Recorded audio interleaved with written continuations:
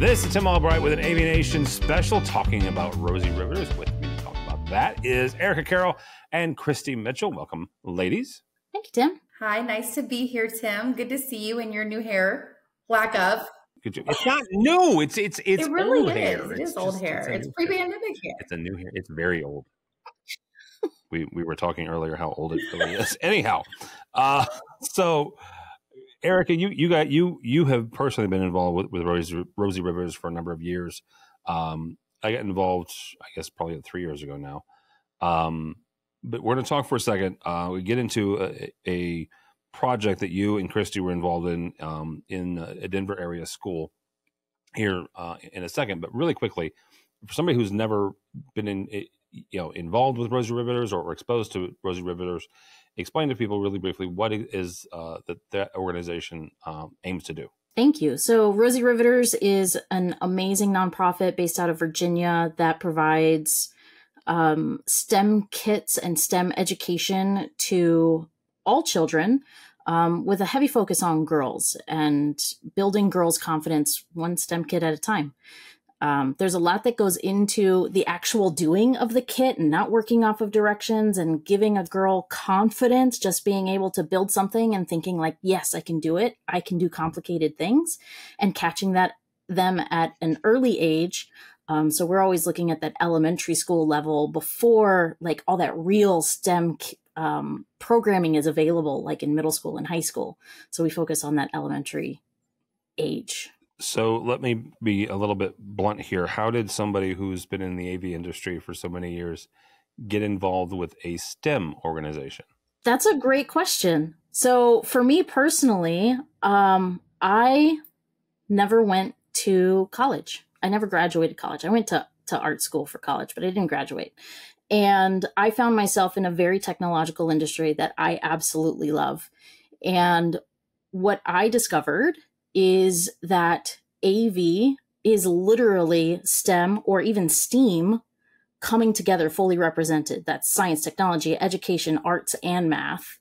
Yep. That is AV. So when we had an opportunity, Jennifer Goodyear is my partner in building the fundraiser every year. We had an opportunity to actually get involved in our environment, and we heard about Rosie Riveters, and we got so excited because it's an easy pathway to show children how to see AV as a career path within STEM, because it's literally all around us, and they love the technology. And, it's so easy to wow kids, when they go to amusement parks or concerts, live events, when they get to actually feel and experience AV. All right, Christie, now we're going to bring you in on this. We're talking about a Denver area school, that Rosie Riveters and you guys work together to bring, a number of these kits. We'll get to what the kits involved in a second. But Christie, how did you get involved in this, and what was your initial thought process in getting involved with Rosie? Well, first and foremost, women in AV, we connect with each other, and when we connect one to another, it becomes this incredible network, right? So before this project, I don't think that I had really known you, Erica, right? I don't think we had known each other. And well, mainly because Erica's been all over the place having fun in the RV, but she's not local to me. And even though Mersive is, and through co-wave at our group, Colorado Women in AV and IT, Dana Sanders Nickel, who works with the farm, she knew of Erica, or was friends with Erica already, and said, hey, I have this, I've been talking with Erica about this Rosie Riveters stuff. Like, do you think maybe this would be a good thing for us to do? And there it went, off to the races. So we started out with the standard, what we're doing, and as far as what, the original effort and then an initiative with Women in AV to support Rosie Riveters with these kit packing parties. Am I saying that right, Erica? Kit packing parties. We started with those, and it's a really good way for all of our local women to have communion and pack these kits. And Erica will tell you a little bit more about the harmonicas in just a moment. And then we saw a need for us to not just get involved in making those kits and distributing those kits, but I thought, well, we've got a really big education focus in the Denver market as far as AV is concerned. I met these ladies at a trade show from Aurora Public Schools and asked if they would be interested in doing a little bit more or having us do a little bit more for them. One conversation again led to another. And we're talking about impressing these kids and being tactile learners. We were impressing the guidance counselors that came to our co-AVID events at Links and other places with all the technology that we do in AV. So the adults were even impressed by what we were doing. So again, one thing led to another, and a kit packing party turned into what are the numbers, Erica? I'll turn it over to you now. You're better at the numbers. Do the numbers. Yeah, so we had 11 schools involved in Aurora County Public Schools. That was 28 classrooms that were involved just in this one big initiative, which I love because we get to engage with the companies and the schools that are in our own backyards. But it also gives us an opportunity to show those kids that there's companies near you that you could go work at. It's not like some pie in the sky, people who want to work at Disney. Oh, but Disney's so far away. It doesn't have to be a Disney. There's a lot of really cool technologies and manufacturers, right in your own backyard. So let's get back to the packs for a second. Erica, was it last year or year before last? Because you sent my daughter, Sophie, one. It was binary, right? You guys teaching how to do basically coding, right? Yep. With binary and Which I want to do that one. Eris, and I want to me. I have one right here. I'll send it to you. Good. Okay. Give my address later. So Sophie did it fine. I couldn't figure it out. That's a whole nother story. That's why we do this. Exactly.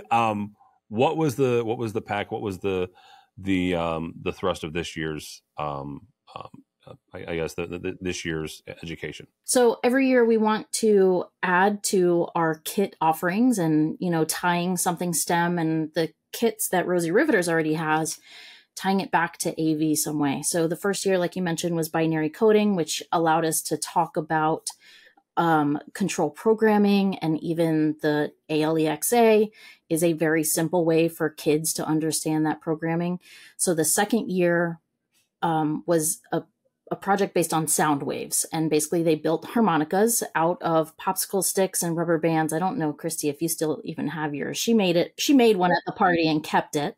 I made two because I broke one because I used it too much. Oh. I promptly had to move out of that apartment. That is why I moved away, is because all the complaints. Because you had noise complaints. Yeah.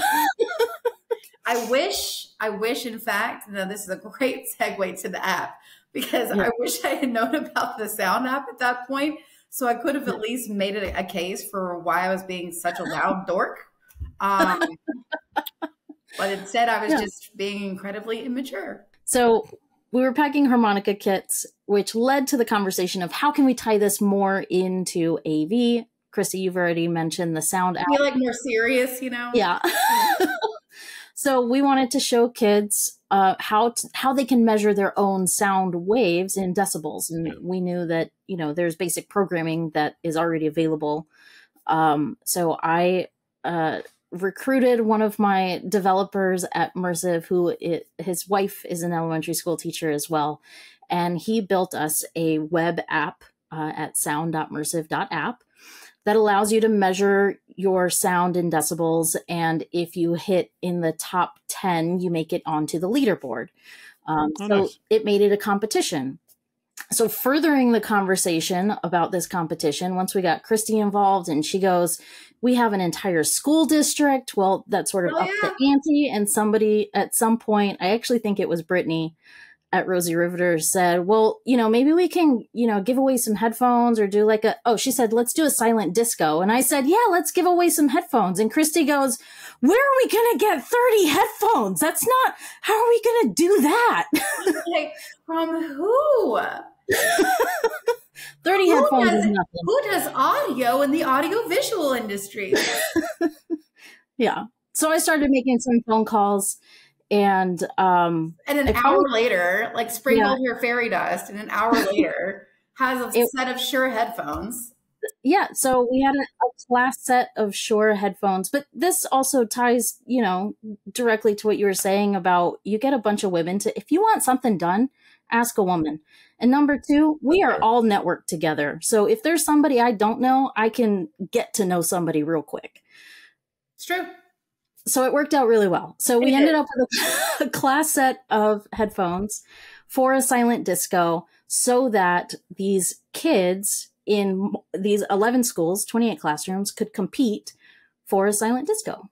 And if you don't mind, Tim, I want to share my excitement, because there's the portion of this where we're getting the people in our industry and AV involved on a local level, but then taking it that step further, where we had over 15 volunteers, and I am so incredibly proud to say that group of volunteers was almost damn near half women, half men.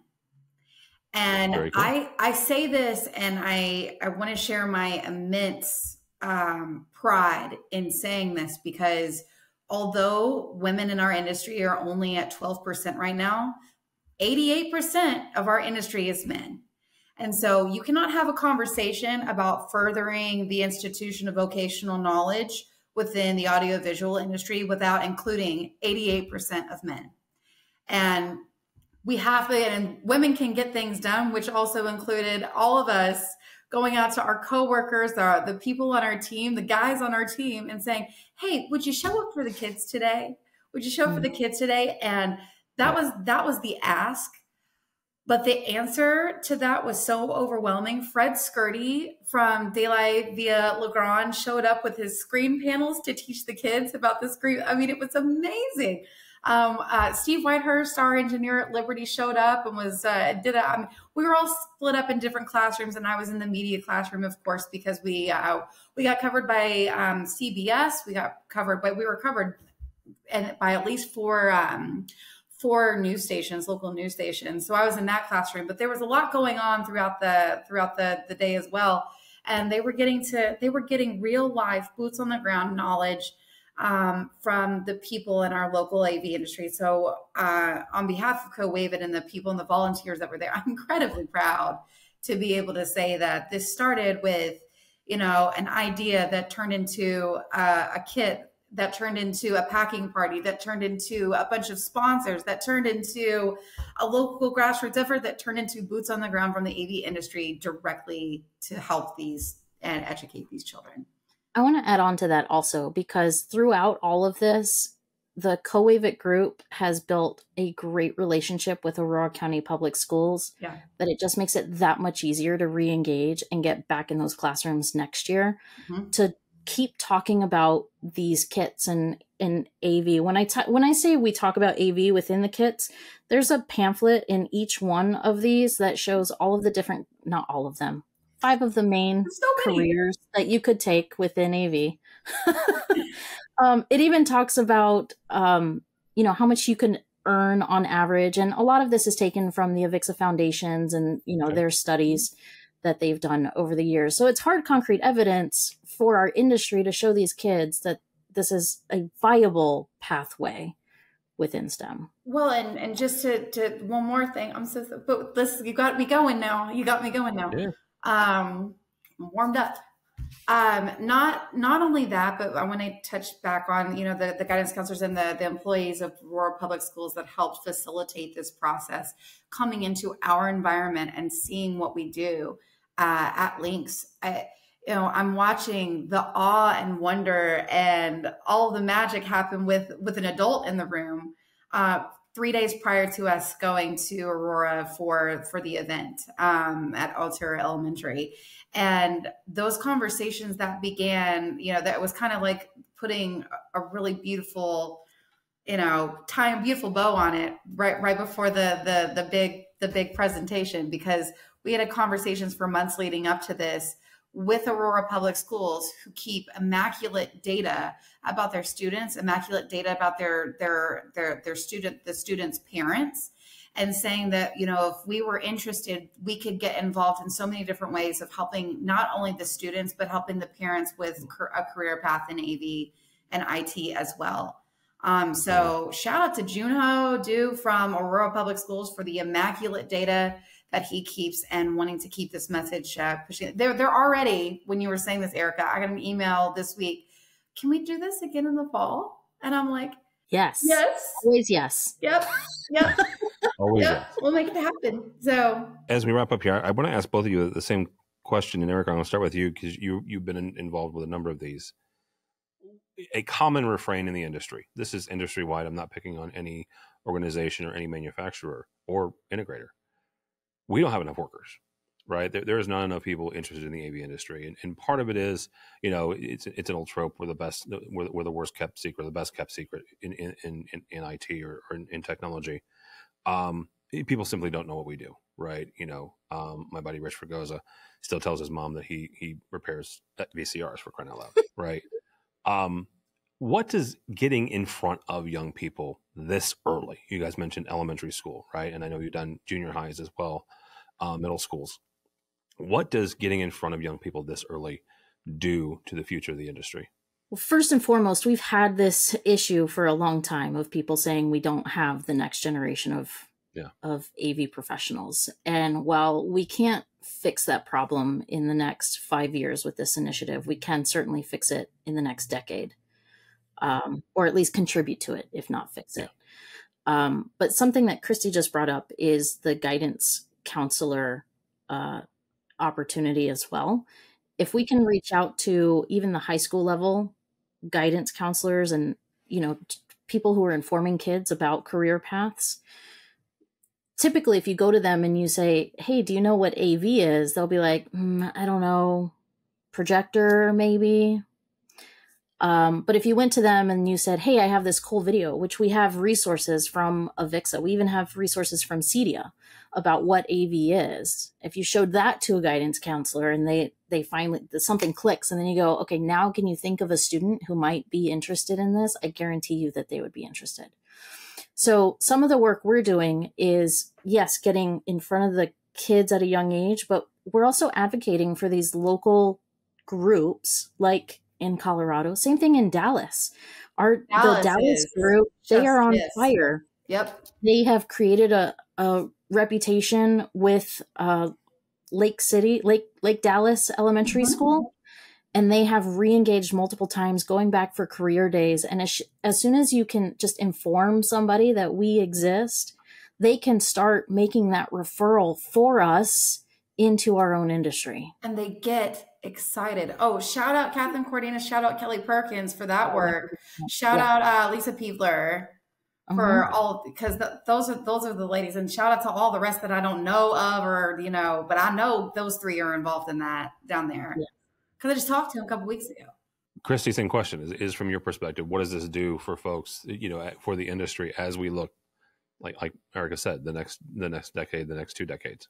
So I want to reference the fact that I always say we back into this industry from one direction or another. I'm a musician. Erica was talking about not going to college. I went to college, but I didn't graduate either, and I've never publicly said that. I've never publicly said that until right now, and I think it's important right now to say that, because I thought that I was lucky enough to go to college for a little bit and realize that wasn't for me, and have the aptitude and the will and the way to get backed into this industry and find a career path that made me happy and successful. So many kids do not have those resources.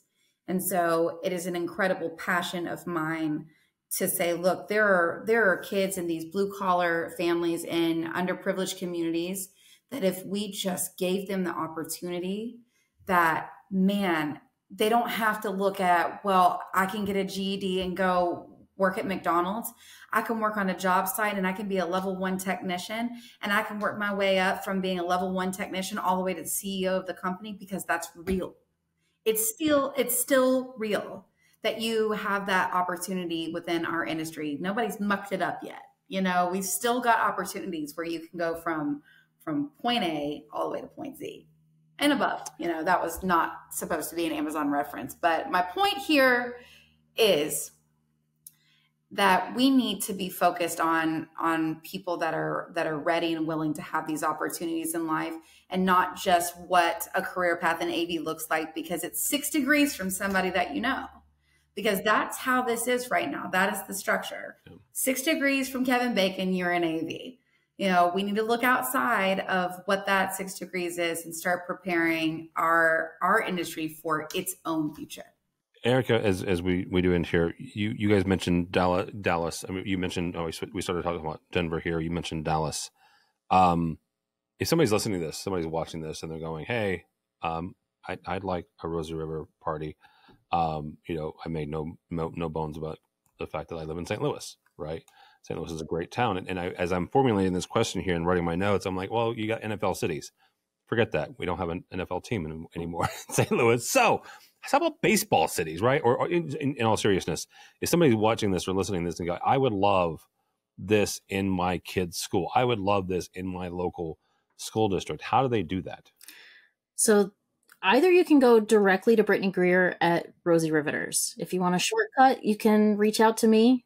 Don't reach out to me. I don't know how to do that. You reach out to Erica for that one. At avgives.com. And we will literally just share all of the resources that we have. We'll tell you how to reach out to public schools, what kind of conversations to have, who to talk to in your area. And if you just want to have a packing party, you can do that too. And then we can send it to another city. If, you know, our first year, we worked specifically within the Blue Star Network. So military families were within those school districts. But if you want to do it in your area, you know, just get in contact. You know, we're all about spreading the word. It is something to be said, Erica, that we should maybe start putting some resources together for how to get involved with your local community, like your local, like what we did with Aurora. Now that we've done this a couple times, I think, you know, I'm getting questions too. I've got somebody that reached out to me from Nebraska asking how they can get involved with Rosie Riveters. So I'm really thankful that this message is starting to spread. And yeah, like Erica said, if you whatever facet that you would like to participate, we would like to facilitate. And then if you are not, there's all kinds of different ways that people give, right? There's people that like to give monetarily. There's people that like to give a service. I'm a service person, obviously. So if you're a money person, we love money too. And what is that website again, Erica? avgives.com. That's avgives.com. And also hit your bosses up for money. It worked for me. So. Thank you both so much. Christy Mitchell, how do people connect with you if they would like to? You know, I like the LinkedIn route always. So it's Christy Mitchell. Shouldn't be too hard to find, but it's spelled. Did we do the Christ with the IE one already on one of your podcasts? I think we did. It's Christ with an IE and then It Mitchell. works. I mean, just try it. You'll find me. Like our producer. And and I also work for Liberty.